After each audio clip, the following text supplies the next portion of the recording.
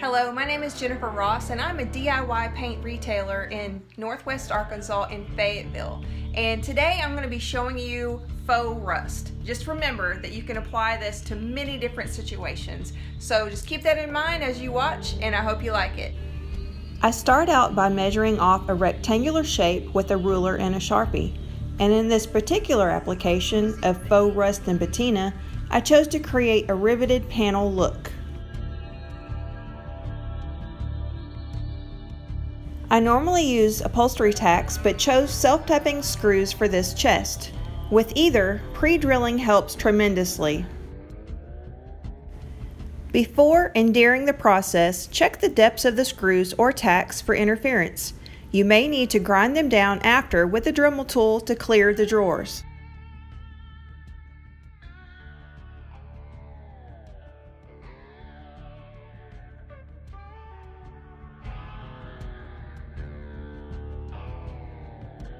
Make sure you have the correct size drill bit so your screws or tacks have the proper fit.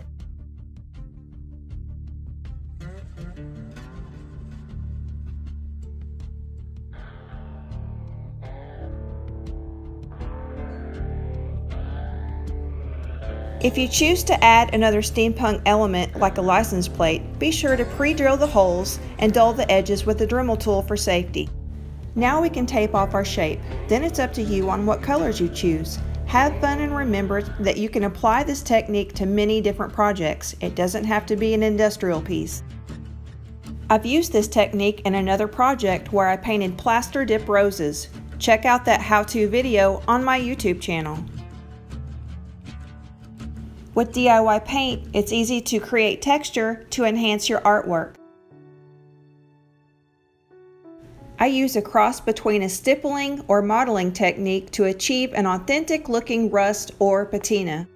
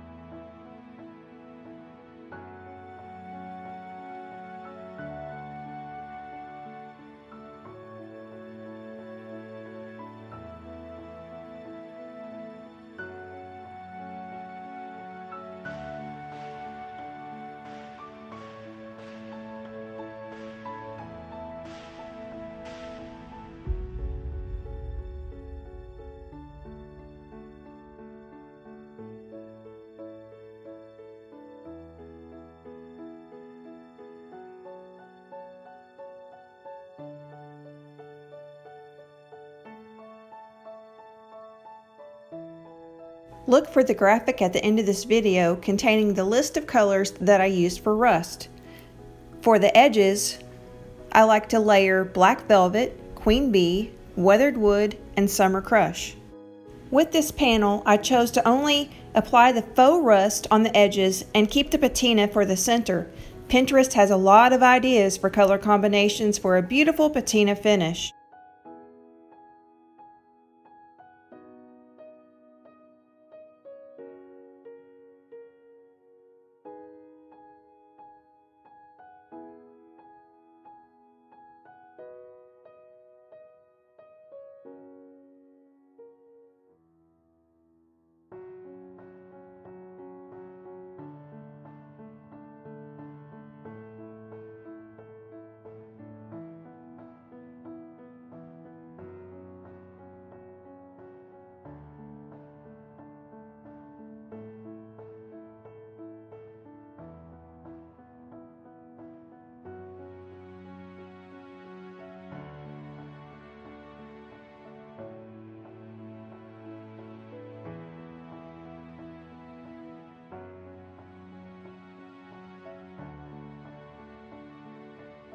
Afterwards, I use a vinegar wash, and I'll have that recipe at the end of this tutorial.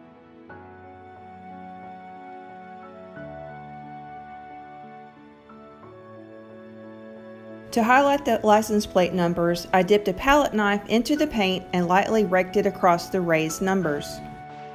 Using contrasting colors would also help this stand out.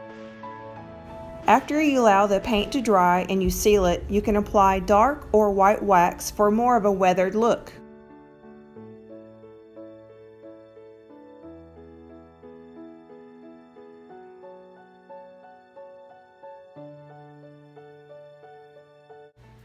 As faux finishes continue to grow in popularity and new techniques discovered, just remember you're not in a box. You can use your imagination and paint outside the lines. Use this technique in your canvas art, in your mixed media, in whatever that you like to paint. Just apply that to that. Mix up the colors. It doesn't have to be rust colors. You can just apply this modeling technique to so many different things, and it's just going to look gorgeous. I hope you enjoyed this, and I do hope that you go to my own YouTube channel and subscribe there, and check out all the links below on how else to find me. Hope to see you there. Until then, take care, and I'll see you on the scenic route. Bye-bye.